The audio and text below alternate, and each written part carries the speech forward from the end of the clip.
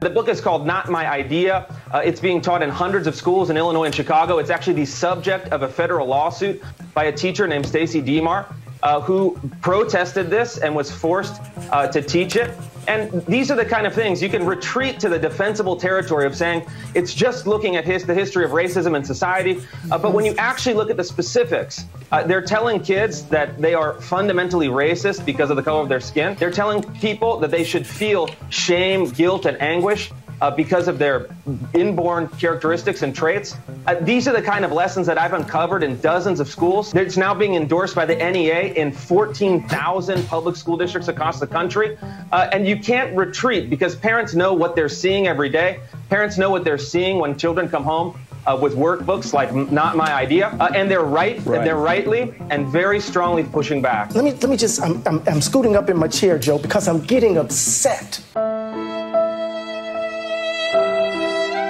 Oh, you're upset. Well, I'm so sorry that you're upset that people are pushing back against your racist bullshit. Let me first just say that Christopher Rufo is making real progress in this fight against the racist communism brain virus known as CRT. That really seemed to start gaining steam right around the same time as coronavirus. Weird. He's been going on MSNBC more and more, and this most recent appearance on Morning Joe was actually quite good in exposing the CRT proponents as the extremists that they are, to the point where even Joe Scarborough himself couldn't get behind it. This is interesting, and it's something that people won't say when they're on the television set. They won't say at polite dinner parties. I'm not sure why they whisper it or text it or email it to me, but liberal members of the mainstream media, Democrats that are huge contributors to the Democratic Party, and even people that work for Democrats. I've heard over the past 3 or 4 years, I've got to get my kid out of this private school. They're teaching my 7-year-old boy that because he's white, he's, a racist, he's part of the problem, et cetera, et cetera. Who would have thought that people would have a problem with blatant racism in their face? Why else do you think that these people constantly insist and put out this drumbeat that you can't be racist to white people? You can be racist to every other human being on this planet, but not white people. No, nothing racist about that at all. What's going on here is that they know that they're obviously racist, and they're trying this cheap dollar store Jedi mind trick that is apparently working on way too many people. That's exactly why the left wants to get this indoctrination into the school systems, so that in a couple generations you have a nice group of compliant communist sheep. How do we sort through all of this and make sure that we don't throw out teaching about slavery and teaching about racism over the past 400 years? This has never been about teaching history. We've always learned about America's dark past. The problem is we don't learn about it in context and the fact that the whole world was dark at that time. Not to mention, the entire problem with CRT is its broad assigning of traits and judgment on people based on their skin color. You can teach history all you want, but you can't condemn people now because of their skin color. But part of what we have to do in this moment, Joe, and we've talked about this, is to confront the ugliness of who we are. And part of what I hear in these sorts of arguments is this sense in which that confrontation must be one where we're comfortable, where we feel good about who we are after we confront it. So in some ways, I'm scooting up in my chair, Joe, because I'm getting upset. Seeing right now in real time a reassertion of the lie. The very thing that keeps us from becoming a different America, because we don't want to accept who we are.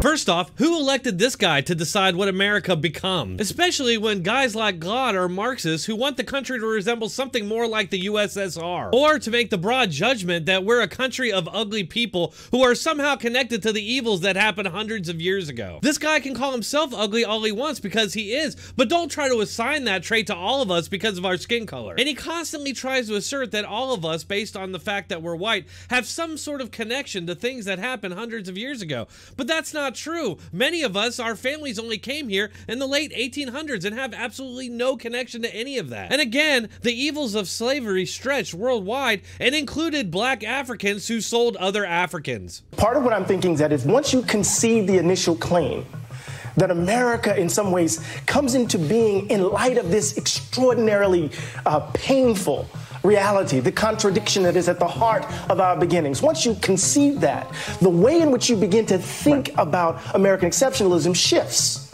right? Wrong, wrong, wrong, wrong. Again, like I just said, history is complicated and there's a lot of context hacks like this guy want to leave out so they can push a political agenda. This idea that we are wholly innocent, that we're absolved of our sins, right, that recognizing who we are somehow condemns us to hell, as it were, that right, we're being bludgeoned by our sins. But we are innocent. We have nothing to do with what happened back then. And that's the problem with what guys like this hack are pushing. This guy wants collective judgment and punishment, all based on your skin color. And he's very disingenuous the way he keeps saying we, when what he really means is white Americans. When he's talking about our sins, he's talking about the alleged sins of white Americans who are somehow guilty because they share skin color with some of the humans that did evil hundreds of years ago. This sort of argument is happening right now, and I want us to link it to January 6th. I want us to link it to the attack on voting rights. This is, in effect, in my view, Joe, an attempt to arrest substantive change in the country. And we give these folk the credit that they're making the arguments in good faith. And I don't think they are. And I'll say it to Christopher right to his face. I don't think this is a good faith argument. Period. Well, there you go. He's just openly stating what he wants. I swear these people don't have any self-awareness. He's trying to connect things that are in no way connected to achieve a political outcome that resembles a Maoist revolution in China that led to millions of people dead. The nerve of this guy to accuse his opposition, the people that are criticizing blatantly racist, actually institutionally racist policies that have crept their way into every one of our institutions. When he's the one lying about what CRT is, lying about what institutions it's creeping into, lying about history, lying about an attack on voting rights that's non-existent, and lying about any kind of weird connection to January 6th. So what do you all think about this? Has Rufo established a beachhead against CRT in the Democrat state media? Getting Joe Scarborough to admit that CRT is becoming a growing concern even among liberals is pretty significant in my opinion. Let me know in the comments section and hit that like button on your way out. Thanks for watching. I'll see you all next video.